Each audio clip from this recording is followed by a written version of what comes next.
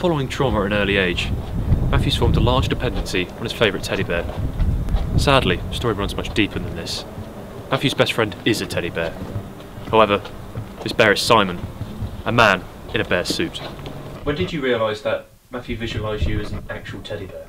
What, as opposed to a human in a suit, you mean? Exactly.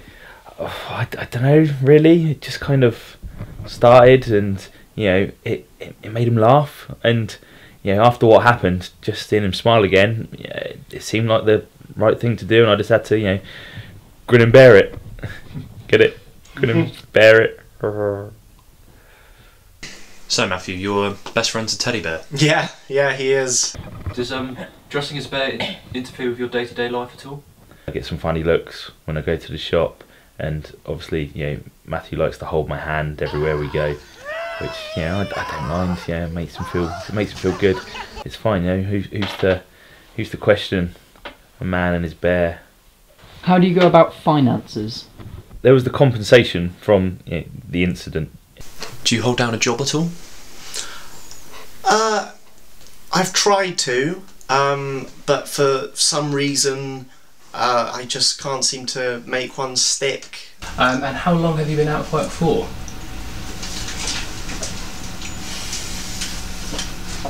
So do you sleep in the same bed? Well, a man sleeps with his teddy bear, doesn't he? So I kind of have to.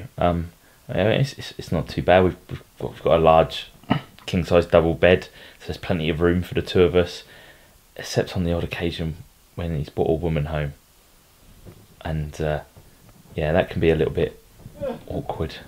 Some of them are into it, others get a little freaked out. I just sit in the corner and try not to stare too much. The sleeping arrangement with you and your bear?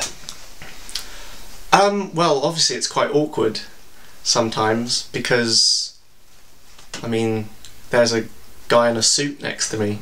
It can be quite just difficult, I'm sorry, you said a man in a suit? Yeah. Who's that? Simon. You didn't think I actually thought he was a bear, did you?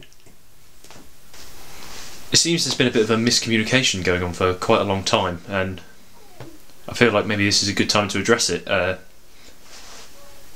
Simon, we were interviewing Matthew earlier, and he actually said that you were in fact not a bear. He was under the impression that you were depressed and in a bear suit, and that he was trying to accept that and help you through your problems of being a bear. That's just stupid. Where are you going? What? What are you...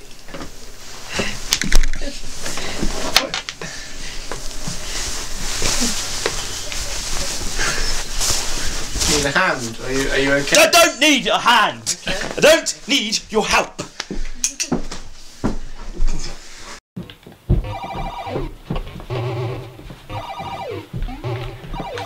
I thought we burnt that. Oh, Matthew, you are such a cunt. Oh, Matthew, look, I just can't bear to live with you anymore. It's alright, I paused the game. Let's not get grisly about this, okay? Look, we're polar opposites, mate. Let's be honest. Look, I'm not going to pander to your every whim any longer. Bear.